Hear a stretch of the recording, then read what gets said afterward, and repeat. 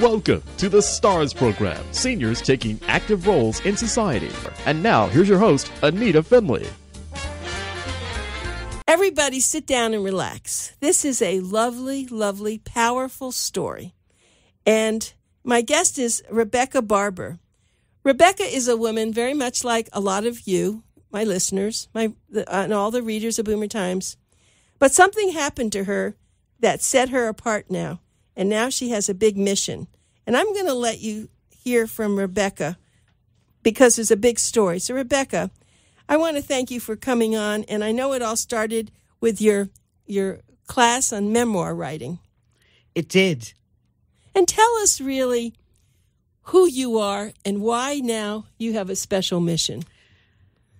I'm a first-generation American. That's a very big part of who I am. And growing up, I was very much protected. I didn't know of any World War II stories. My mother would occasionally say, Reba, how are you going to be a partisan in the forest if you can't finish your homework? Well, she was a force to be reckoned with, an independent woman, a businesswoman, a devoted mother, and died very young at the age of 61 in 1982. Where did she live? New York City. I knew of her as dynamic and a wonderful personality and a leader.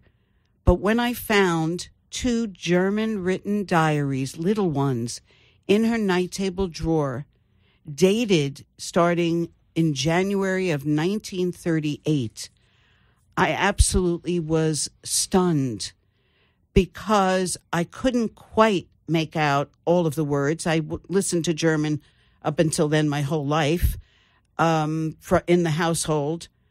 And it took me 10 years to build up the courage to start having them translated.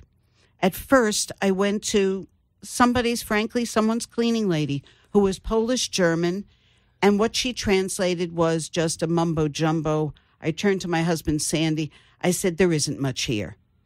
And he said, no, you're going to keep on going. And in my lap fell Dr. Rabbi Jacob Wiener, a docent at the U.S. Holocaust Museum, because by then I was living in suburban D.C., who took almost 8 months to translate my mother's diary. I'll never forget him telling me that my mother wrote with such poetry and such prose that that's probably the reason that a less educated person could put words to it. And I started speaking to schools, to JCCs, just sharing her hope, her courage, her always trust in God and lucky star. And what was in the diary? Give us some pages. What were some of the ideas that were in them? In the diary, which I do have a few, I'm stumbling because... it's okay. It's pages that were special. Very, very special. And she writes in the beginning, today on January 18th, 1939, I'm beginning to write down all that happened to my life. Now, remember, she had just turned 19 the month before. It has been a life of many changes, never flowing very straight. Now I am standing at the crossroads. This is 2 months after Kristallnacht. I do not know what will lie ahead. Everything was going very evenly when we lived in Poland. My young years were rather monotonous. When I was 7 years old, I emigrated with my parents and siblings to Düsseldorf in Germany. Thereupon, our life was in constant fear and uneasiness regarding our future. God decided to punish us Jews by sending us a second Haman. This is the first paragraph. And when I read this, what's going to be ahead for her? And she describes ways in which they hid under bridges, crossed borders. She did use her blonde hair and blue eyes a number of times to trick guards. She hid her parents, whom she had wrote were, quote, conspicuous. The police showed up at their door before they left, And my grandmother, in a stroke of genius, refused to take what she writes in the diary as bag and baggage. And what happened was she did take her their Polish passports. And Polish Jews, if you remember at that time, were allowed to go home. Those Jews with German passports were deported and never seen again. So thereafter in the book, my mother refers to thanking God Almighty and her lucky star. And we see my mother's traveling from Düsseldorf, and amazingly enough, she writes in the German diary the steps and the places that she and her family hid, lived, went through. Holland, Belgium, France, about 6 cities and towns in France, Spain, and finally Portugal, ending in Lisbon, where she herself found a ship for them to go on. And the only thing she would tell me later in life was, I made it across on a banana boat. So, where were we going with all of this? Well, 3 years ago, I received a phone call from a woman asking me, am I Rebecca Steppel Dyken Barber? Yes, I am. Why are you calling? We believe your mother was the recipient of a visa by a man named Aristides de Sousa Mendes, Portuguese consul in Bordeaux in 1940. Would you please send us any documentation you have? Sure enough, I sent her copies of everything, and I did keep quite a bit. And in my mother's passport, she wrote back, without hesitation, your mother was a visa recipient from a man that I had never heard of, that she never mentioned.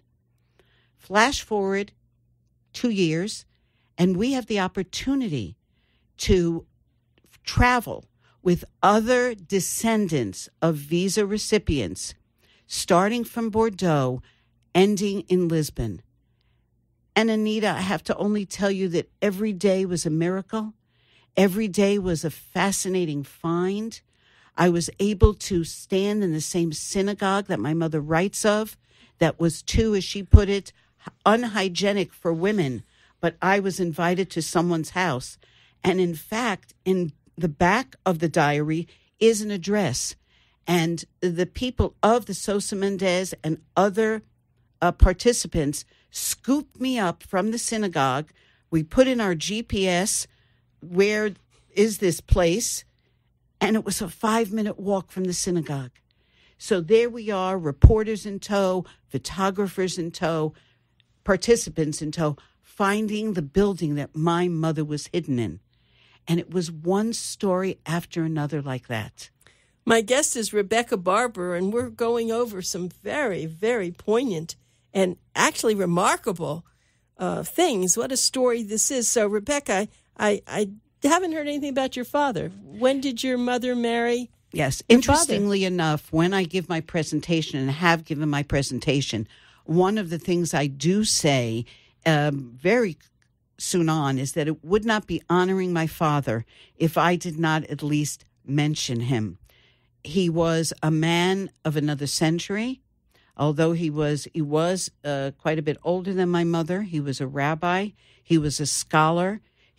Even though he won a scholarship from Lithuania, which he referred to as White Russia, Kovna, to come to New York to be a student at the Yeshiva University and received his rabbinate. He did become a diamond cutter and later a diamond dealer, but frankly, Anita, he was happiest when he was reading the Bible, studying the traditions, and listening to the great cantors of the world who had come to America. He, above all, adored my mother. She was the driving force. She was the businesswoman who brought them out of the immigrant status. And he was probably the gentlest soul you could ever meet. And that's important because, in every family there are the pushers and there are the pushies. Exactly. Pushies and the pushers. Exactly. But, okay, I just need to find out about that a little bit. So now, I see you have actually written a book of all that you've been that you were able to capture. And, of course, you told us that you had someone who did all the translation. But this must be very exciting for you inside. I mean, it's probably hard for you to even describe this, isn't it? It really is. When I was invited to speak both at our neighborhood in Valencia Point for a Kristallnacht, a special day, and at Spanish River High School, I didn't realize how emotional it would be for me, how much I would have gotten out of it. But the neighborhood was entranced, very, very interested, very engaged, and surprisingly, many of them had some of their own stories that they then wanted to tell me about and to also start writing. So that's the snowball effect I'm hoping for, just as Monty wants to spread the memoir for our children, for our children's children. Now, of course, you've been to a lot of the Holocaust museums around the country, around the world, and I know the one in Washington is spectacular. Yes. I'm going to ask you this question because it's hard for me to understand it. I hear it. I can't talk about it. I think sometimes in this particular historical situation, it universally seems to have to jump a generation. They protected us. My mother wanted to obviously put it aside, put it behind her. Her last entry in the diary is in English, where she is having what is obviously a PTSD episode, post-traumatic episode. People are running after me, she writes. They want the ring I'm wearing. Everyone hates me because I'm a Jew. So then I come along, and it was all about, oh, honey, if you don't want to ride a bike, that's okay. You don't want to swim, that's okay. My friends make fun of it, but now I truly understand what it was she was protecting me from, the near misses that she had for years and years. But I'm all about sharing it, especially with what is happening around us in the United States. I can say never again just so many times, but it has to be shouted with specifics off the rooftops, because never again. Right. And I was just relating some stories that I've had some people who've been authors and who've been in the Holocaust, and it's hard for them to talk about. Some won't. But then again, I have, and I can't remember her name now, but a woman who brought this lady to live with her when she wrote the memoir for her. And they lived 3 years, and it's a wonderful, wonderful story. And so many people have these stories. Mm-hmm. That's true. And I think they have been recorded in the museums. I think a lot of stories have been What you there. might find interesting, Anita, is that many years ago, when I did go to the Holocaust Museum and bring these artifacts with me, the Holocaust Museum wanted them right away. And I had not translated them or had them translated by then. I didn't know the contents. And they said, well, our permanent exhibit has been set. It wasn't open. The museum had not been opened yet. But we would like to keep these in our archives, and at some future time, we'll bring them out. Anita, I wasn't ready to separate. I knew I had, let's put it, a job to do, a mission. And just recently, I was thinking, well, I know there are Holocaust museums down in Florida. This is my home from now until forever. Maybe I'll donate them. I have another mission, and that mission hopefully will be accomplished with Monty.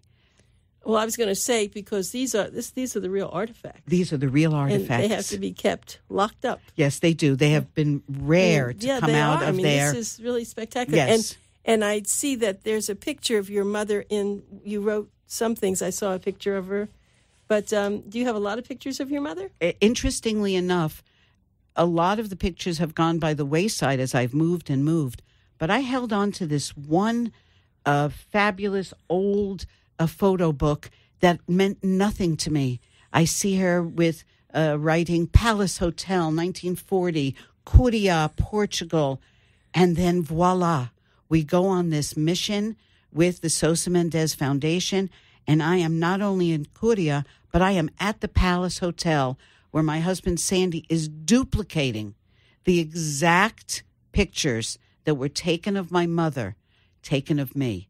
So I have a lot of respect for the things that I do have, and hopefully this will all be incorporated in a book. Oh yeah, this is such a natural. It is amazing, and so I am so glad that you are part of this memoir writing group. But I think the other thing that's very important to me is that now with Ancestry.com, I mean, I have cousins. I'm not as interested, isn't that funny, in my ancestors? I just know I'm Hungarian, but some of my cousins are going crazy, and yes. they're going to Hungary, they're going to Austria, they're meeting people, and they show the similarities. So some people really have, now in my life, I never knew about the Holocaust with my family. For some reason, I don't know if that's even true. I'd like to tell you in regard to that one fantastic story that I hope doesn't take away from the eventual addition to my current book. But I also received a call approximately 4 years ago in a heavy German accent. Hello, I am Hildegard Jacobs, calling from Düsseldorf, and again asking me my name. Are you the daughter of Leah Stapel? Yes, I am. Well, someone dropped your mother's, the English version of the diary, because it's been in print for 20 years, at our museum, which is a memorial museum in Düsseldorf. We are going to do a renovation, and we want to know if you have anything to send us. Well, with post haste, I sent a bunch of copies and different pictures and what have you. But what she gave me in return was amazing. She went to archives. You know, the Germans, they kept archives. And I knew my mother to be one of 3 children, Leah, or Otalia, which I didn't know that was her name, Paul, and Henny.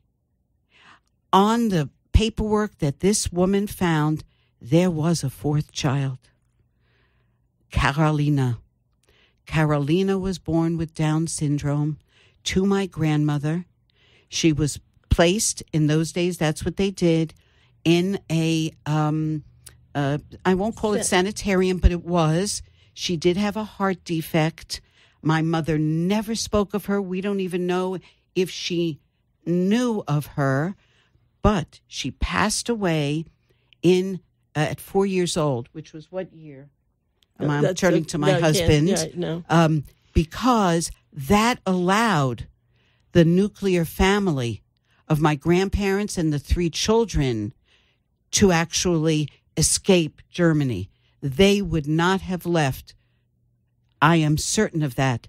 And leave her there. Well, see, you did find out something, but it wasn't. It's someone that found you. Yes. And people are doing that, aren't they? Yes. You may be getting other calls that you. And once this book comes out, yes, you will really be getting a lot of calls, won't you? Yes. So, have you gone on to Ancestry.com yourself? I guess you have so much here. Why do you need to do that? Right now, I have to just unravel all the places that my mother was, corroborate the locations, talk about the other descendants. I mean, I went on with descendants who are world famous, and we have been exchanging stories.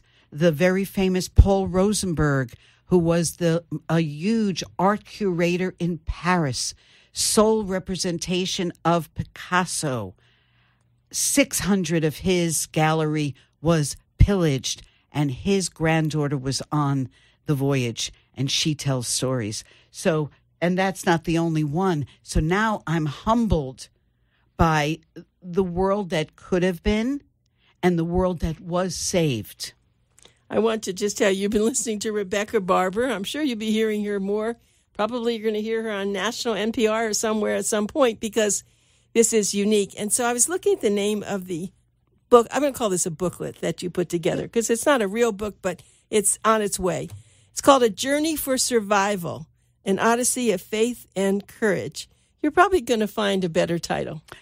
I'll work on it. And I think you have me. you have a real and Monty can help you me. do, because Remember, I was it's younger. bigger than that. Yeah, it's bigger than you. that. I don't know what it is either. Thank you. Yeah, but it's thank you. Maybe that's the second part of it, but the first part, it's not called silence whistle. But it's funny. Silence is also, everything seems like, as Monty said in an interview I did with him, silence takes care of a lot of things. Your mother's, your father's, things that you never said, but Agree. this is a big silence.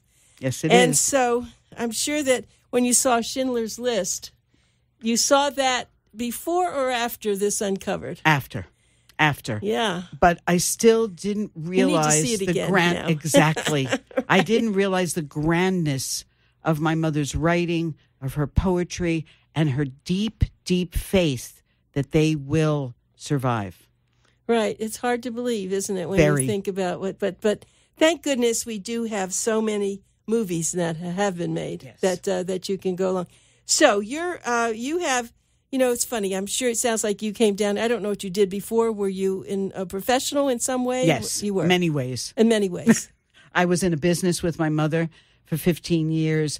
I was an That's academician. Really special. You were in a business with your mother. I was. We spoke every single day for 15 years. Which even makes this more outrageous, doesn't it? Right.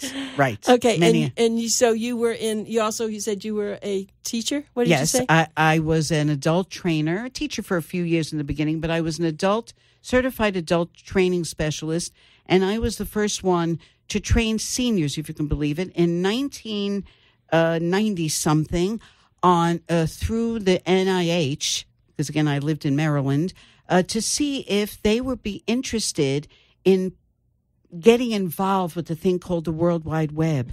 And I taught seniors, which at that time was so far away from me, to search the Internet for medical purposes. Well, the rest is history. Right. So I have some very interesting things. The things. reason I mentioned that is because now, when you came down here, you probably thought, okay, I'm going to relax. I'm going to just play tennis and I'm going to swim and we're going to go on vacation. That's right. Forget it. That's right. See, when men, especially I've done this with a lot of men, they come down. I'm going to come down and play golf or play tennis. And, of course, I know what their history is. I said, there is no way.